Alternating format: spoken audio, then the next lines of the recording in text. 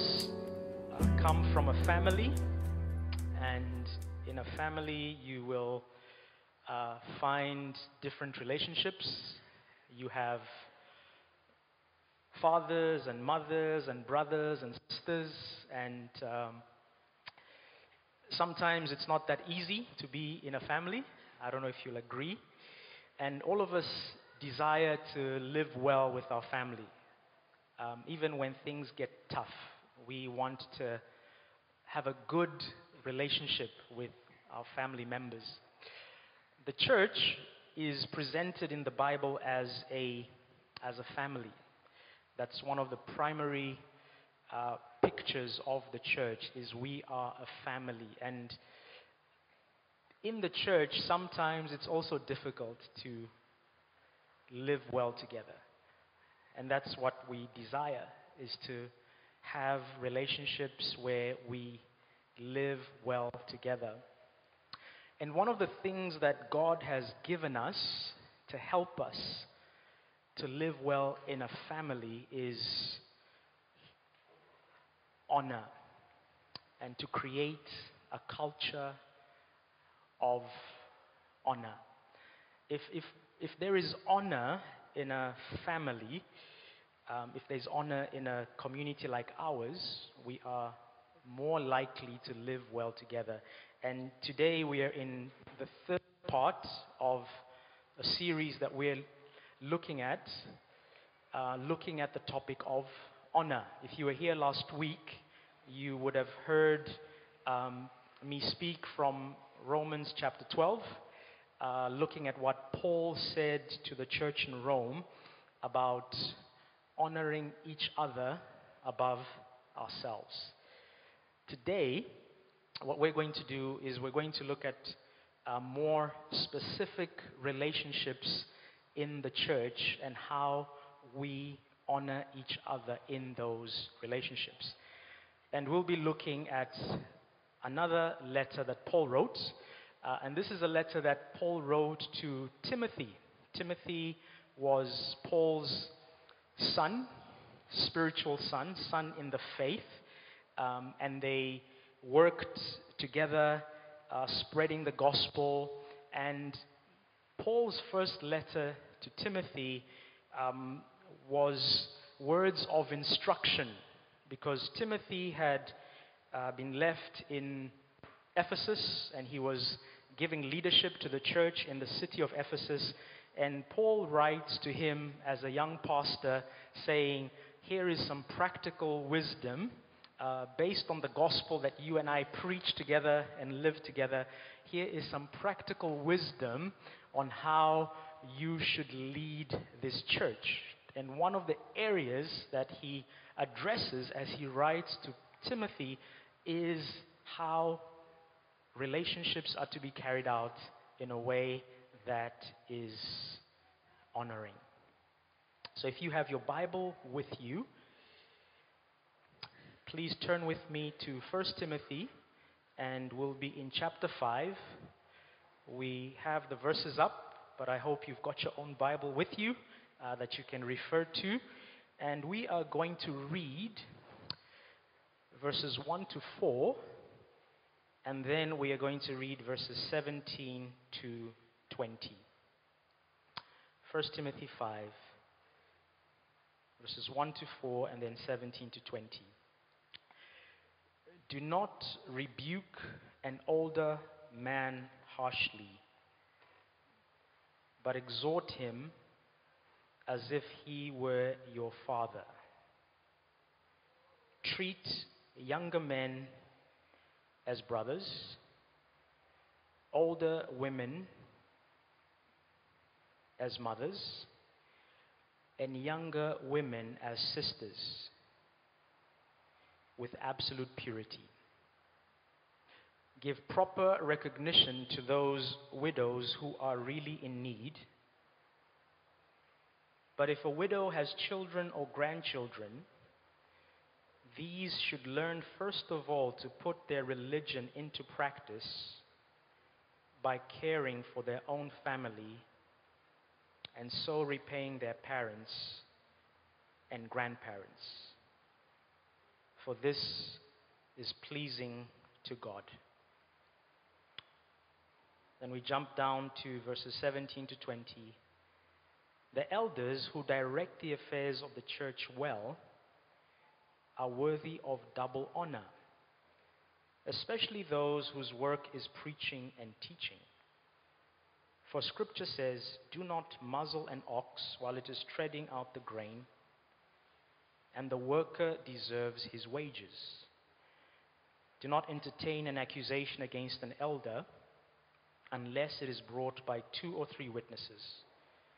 But those elders who are sinning, you are to reprove before everyone, so that the others may take warning."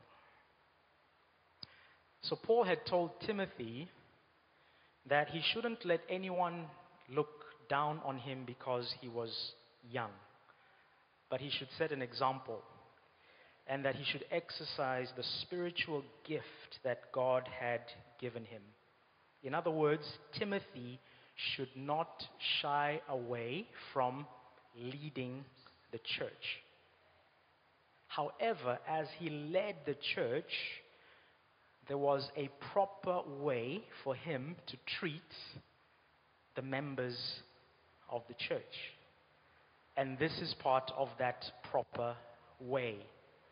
And what we notice from these verses is that the church is, as I've said, a family. Fathers, mothers, brothers, sisters. And the culture that Paul is helping Timothy to establish is a culture of honor. Do not rebuke an older man harshly, but exhort him as if he were your father. As a leader, Timothy had to be able to correct members of the church. It's part of being a leader. Rebuke is sometimes necessary as part of bringing correction. If an older man requires correction, Paul is saying, Timothy, the way to do it is not to rebuke him harshly. Instead, you are to exhort him as if he were your father. We are to urge him. We are to encourage him as we would our own father.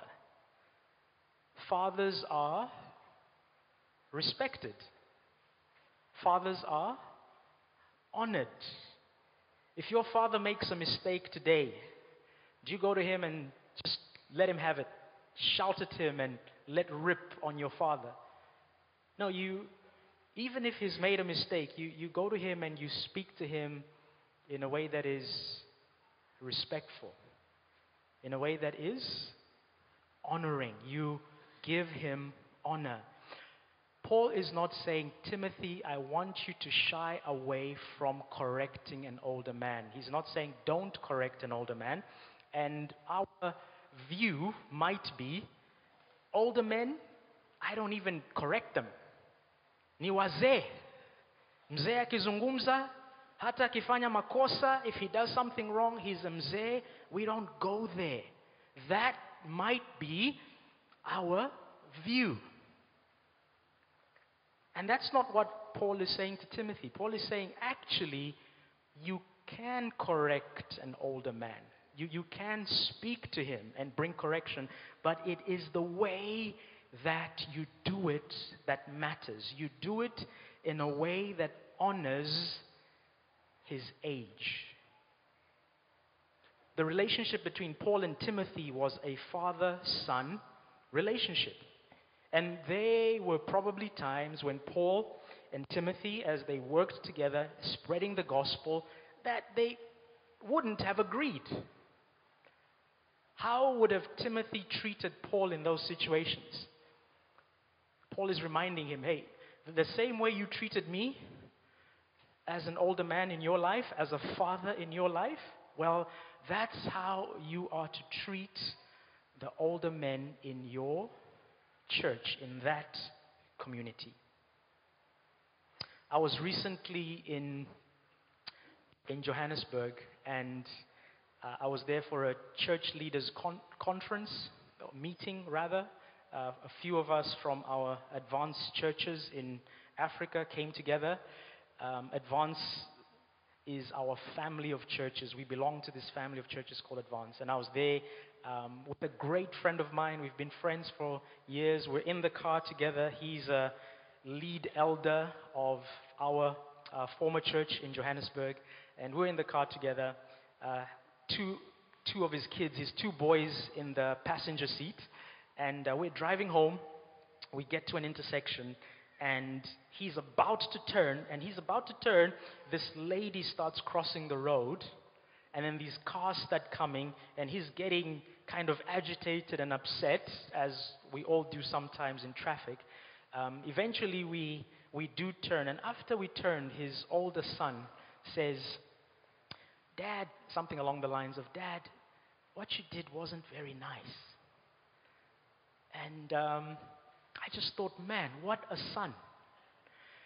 He has just told his father that what you did is not very nice. He was correcting his dad. But the way he did it, it was so respectful. It was so honoring. I just thought, what a kid. And his father absorbed it well, and we just carried on. That's the kind of thing I believe that Paul is encouraging here. He's saying we can correct the older men, but we do it in a way that's respectful, in a way that is honoring. I just want us to have a look around the room right now and see the older men in this room. I'm not going to get the older men to put their hands up. I think we know who they are. Daniel Kijo claims to be an older man. Yeah, to some of you, he might be actually. That might not be too far-fetched. But I just want us to look around and see the older men in the room. I just want to encourage us, treat them as fathers. Treat them as fathers. He goes on to say, treat younger men as brothers. Timothy was to treat the younger men as his brothers. Brothers don't get the same kind of respect that fathers get. You can be more direct with a brother. I grew up with two brothers. I have 3 boys. I know what brothers are like. It's fun and games. And the relationship between brothers is different with your father, but it's still a potent relationship. There's friendship, there's fun, there's honor, there's loyalty, there's banter. And, it's appropriate to correct each other if required. It's interesting that Paul says to Timothy, treat younger men as brothers. Because he's just said, treat older men as fathers. So the logic could be, if older men are fathers, younger men should be sons. He doesn't say that. He says, treat younger men as brothers. Now, Timothy was young, so as he was with the other younger men in the church, it may have been far-fetched to say, Timothy, the younger men in the church, they're like sons to you. Maybe a bit far-fetched. Another way to think of it is, here's Timothy. He's the leader in this church. And if you are a leader in a church, there's already like a gap between you and those that you're leading. A brother is at your level. When Paul says treat the younger men as brothers, he's closing the gap between Timothy and the other younger men in the church.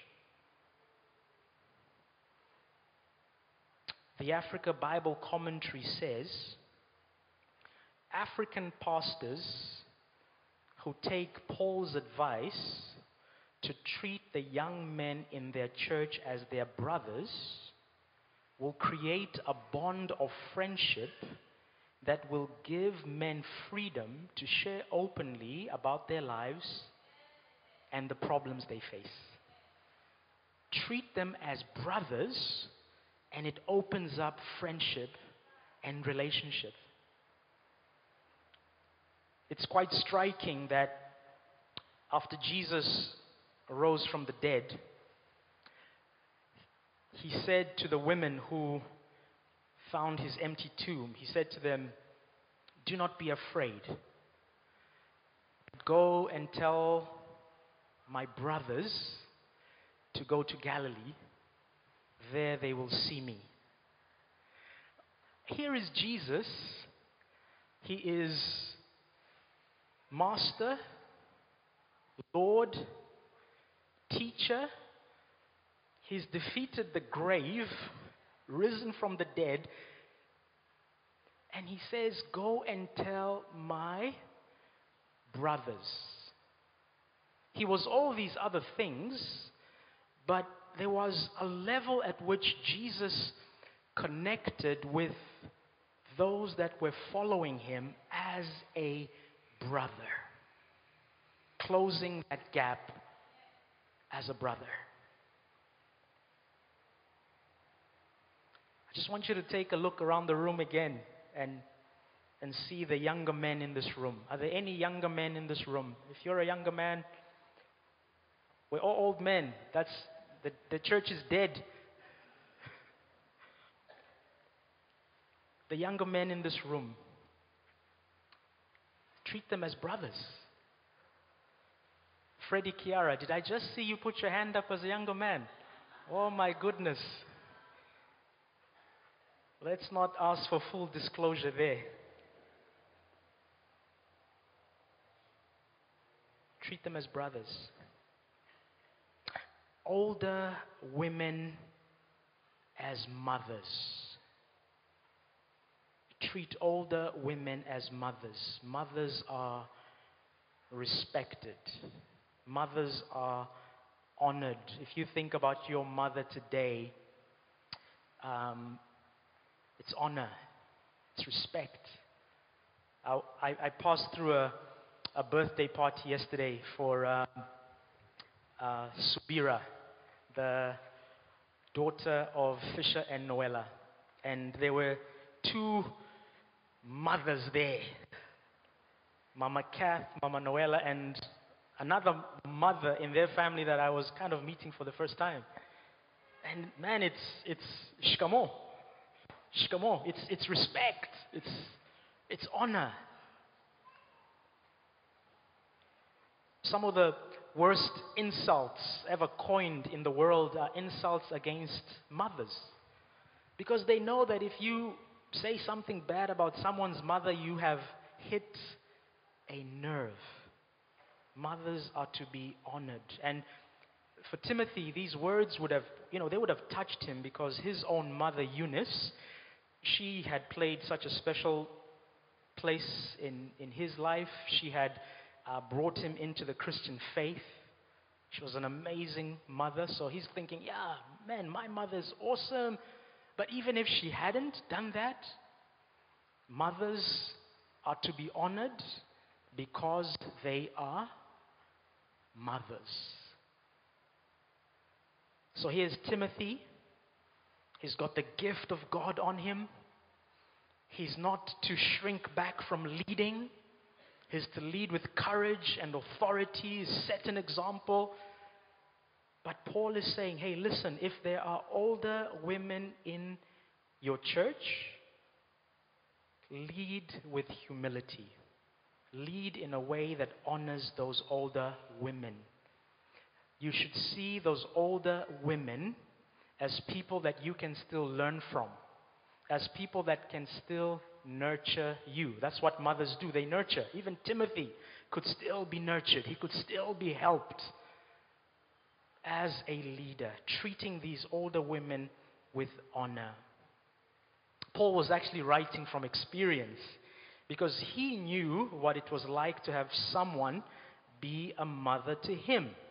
At the end of his letter to the Romans, in chapter 16, verse 13, he says, "Greet Rufus, chosen in the Lord, and his mother, who has been a mother to me too." So even the great apostle Paul knew what it was like to honor older women as mothers. The miracle working, church planting, member disciplining, full of the Holy Spirit, full of God's word, Apostle Paul, he's saying, hey, I've got some mothers in my life as well that I honor. And you, Timothy, you must do the same. Some of the older women in this church do not have biological children, but they can still have children because they are to be treated as mothers. So I want us to take another look around the room, and I want us to see the older women here. We are to treat them as mothers. Younger women as sisters with absolute purity. The young leader Timothy was to treat younger women as sisters with absolute purity, with all purity. Younger women are to be given the honor that would be given to a sister. Now think about it. If you are a guy here and you have sisters, how do you treat your sisters? What do brothers do? Brothers protect their sisters. Brothers defend the honor of their sisters. That's how we're to treat the younger women. And the reference to purity here is reference to sexual purity. So Timothy's conduct with younger women was not to contain any sexual impurity. As a leader, under public scrutiny, observed, seen as he goes, there should have been no hint that there was anything sexually impure in the way he related to the younger women in the church.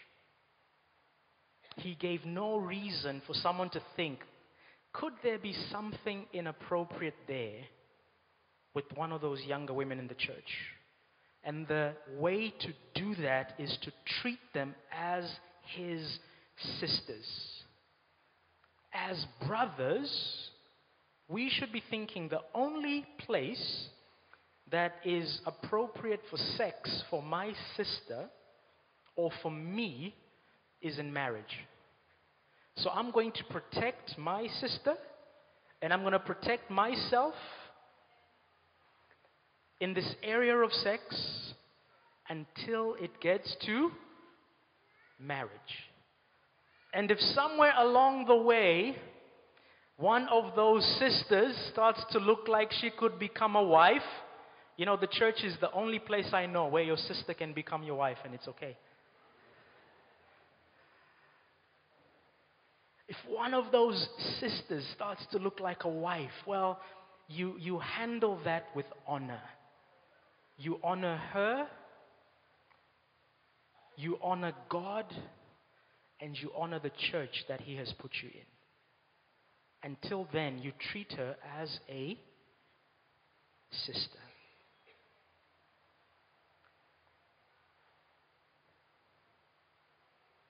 So I want us to take a look around the room, and this might be hard for some of us young men right now.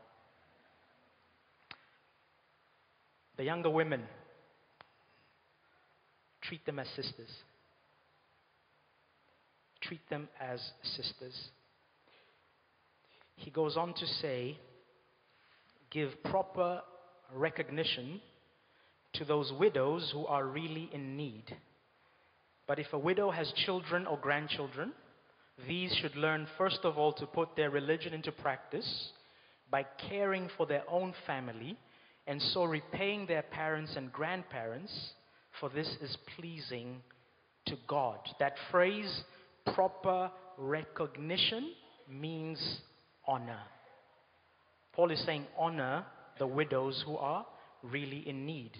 The ESV translation of the Bible says, honor widows who are truly widows. And Paul explains who are the widows who are really in need. If we read down in that passage, he tells us that these widows who are really in need are older widows that won't have the desire to remarry like younger widows would.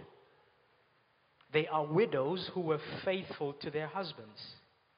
They are widows whose own relatives are not able to care for them. They are widows who are well known for their good deeds. The church should honor this group. And the church actually had a track record up until this time of doing so. The first church in Jerusalem, they had a situation where the church was growing and the number of widows was growing, and they actually had to come to a place where they stopped and said, how are we going to deal with this situation of widows in the church? We need to come up with a solution. Our religion, our faith, the gospel requires that we respond to the fact that there are widows in this community.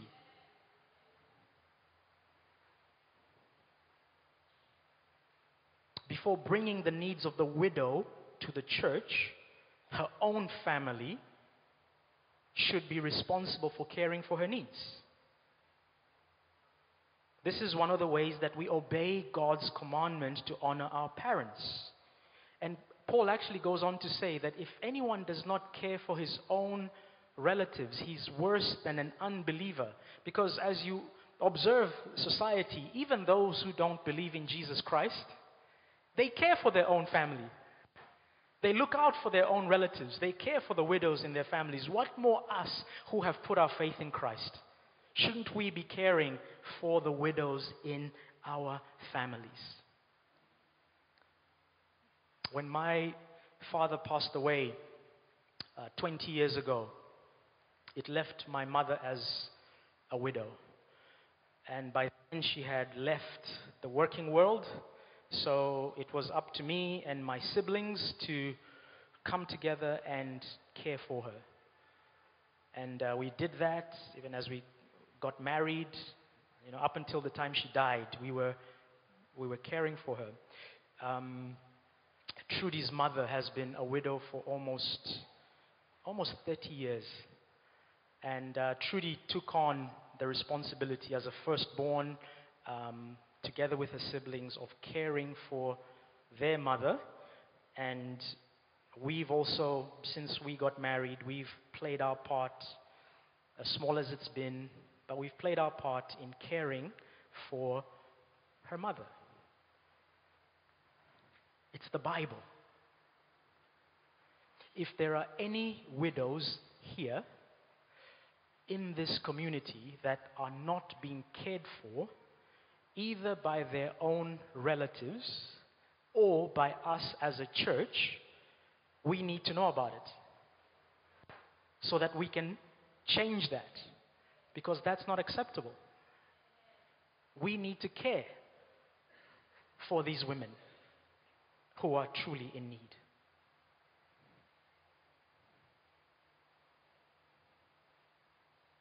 Let's turn to elders. Verses 17 to 20. The elders who direct the affairs of the church well are worthy of double honor, especially those whose work is preaching and teaching.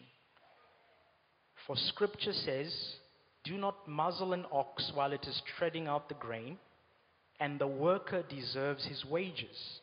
Do not entertain an accusation against an elder unless it is brought by 2 or 3 witnesses. But those elders who are sinning, you are to reprove before everyone, so that the others may take warning. Elders here, it's not the same as the older men that we read about at the beginning of the passage.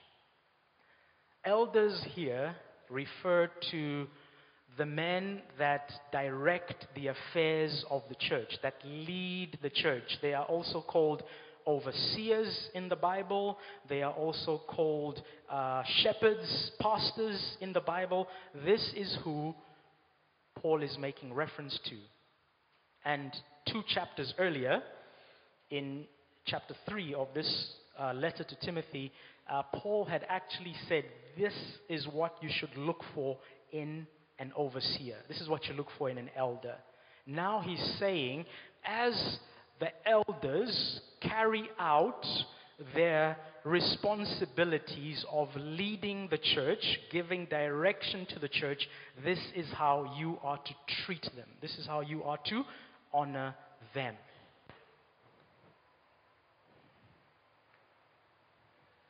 One of the ways in which elders direct the affairs of the church is through the work of preaching and teaching.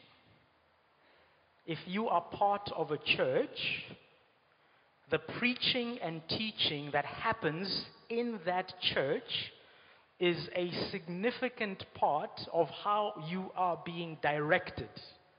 It's a significant part of how you are being led. It's something to take seriously.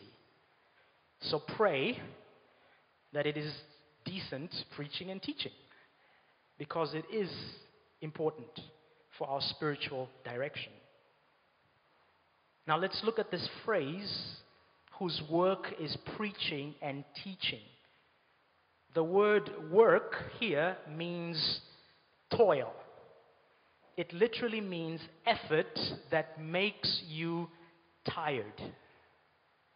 Anyone who is faithful to preaching and teaching and wants to do it well knows that it is work. It is toil that makes you tired.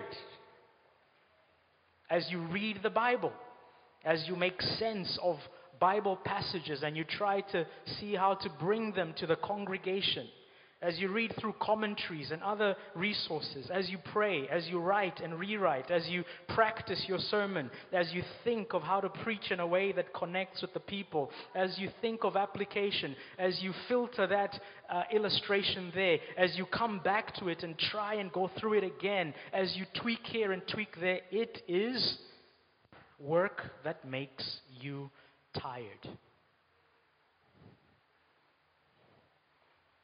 For most preachers, it is hours of preparation that goes into a 30 to 40 minute message. And if elders are leading well, if they are carrying out their duties in a way that honors God, we can say that's what it means to lead well, in a way that honors those that they're leading, then Paul says they are worthy of double honor, especially those whose work is preaching and teaching. They should receive twice as much honor. And there's been debate as to what does that really mean. Well, Paul does give us some indication of what he means by double honor, because he refers to Deuteronomy 25 verse 4, which says, "Do not muzzle an ox while it is treading out the grain." And this was part of the law that God gave to the Israelites through Moses. It means that as an ox is working to get the grain out of the husk, it should not be muzzled so that it can eat. The ox is working, it's treading the grain. Well, let it eat as it does that. Paul also makes reference to the words of Jesus in Luke 10 verse 7. The laborer deserves his wages. Also a principle that is established in the Old Testament. So when we think of double honor, Part of it, at least, is reference to how elders are paid.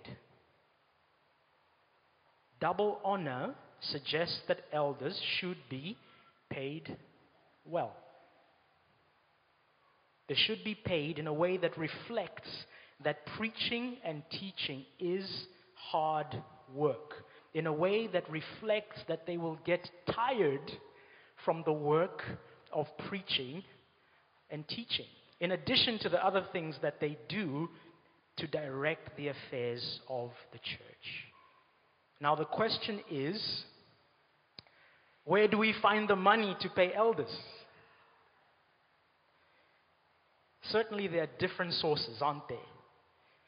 But the source that is most in control for us as a church is our own giving. That's the one that we can control the most, even as we think of different ways that can be given to pay for elders. Is my giving, is our giving being done in such a way that we can have elders, and it's not just an elder, it's elders who can give enough focused attention to the hard work of directing the affairs of the church? I subscribe to a few church leaders' resources, pop different things into my inbox almost on a weekly basis. And this week, I happened to read this one from sermoncentral.com. It says, on average, Americans give away just 3% of their income to churches and charitable causes. I am not trying to single out Americans. Just so happens Americans have the best data on everything. Man, they just collect information and the rest of the world has access to that. However, do you think that this statistic might reflect the situation here? Do you think it might reflect some of what's going on in this room?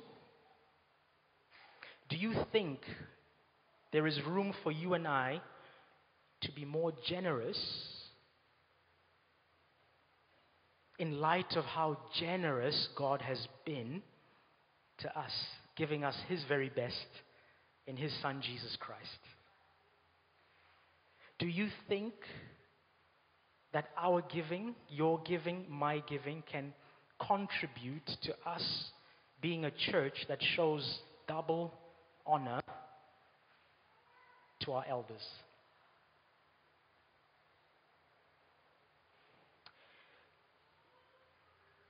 Timothy goes on to say, do not entertain an accusation against an elder unless it was brought by 2 or 3 witnesses. So he was not to receive, he was not to accept any accusation against an elder unless it was brought by 2 or 3 witnesses. Now, this was not special treatment of elders. This is a principle that God had already established from the Old Testament, and it was being repeated here. So in Deuteronomy 19, we see this principle being established there as part of the law. We see it in Matthew 18 in dealing in exercising church discipline. Paul states it in 2 Corinthians 13 as well. This honors the elders and it honors the church. However, although elders are to be honored, elders are not above correction. The instruction on them ends on a rather sober note, saying elders who are sinning are to be reproved, which means to be rebuked before everyone, so that others may take a warning. In other words, if the accusation against an elder is true, there must be consequences and the consequences are to be public. That's very sobering. So we honor elders, but we must honor the church as a whole. Coming to close now.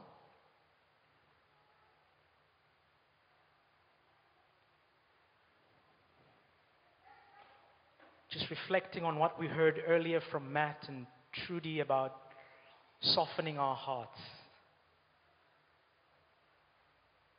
This is one of those messages, even as I was preparing, I was like, God, soften my heart so I can deliver it with faith and a clear conscience.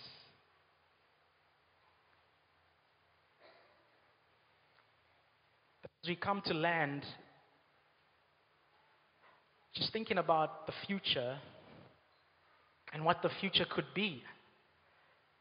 Because what the Word of God is supposed to do is it's supposed to be like seed that is planted in our hearts and minds, that hopefully falls on soft hearts, good soil, takes root, bears fruit, and gives us a harvest of righteousness.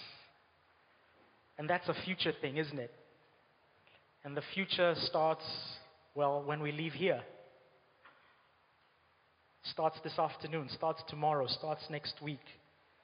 I'm just like, man, imagine what our church could be like if we seriously decided to honor each other in the different ways that the Bible has spoken about this morning. Honor the older men. Honor the younger men as brothers. The older women as mothers. The younger women as sisters. Care for the widows in our community. And honor elders. We would move forward, wouldn't we, as a church, towards becoming a more honoring community. Towards establishing this culture of honor. And as we honor each other more, we're actually honoring God more as well. So dear friends, brothers and sisters, I hope that as we leave here this morning, something will change in each of us. There's application for each one of us to go and say, that is for me. God, help me in that area to be more honoring of the community that you have put me in. I'm going to pray.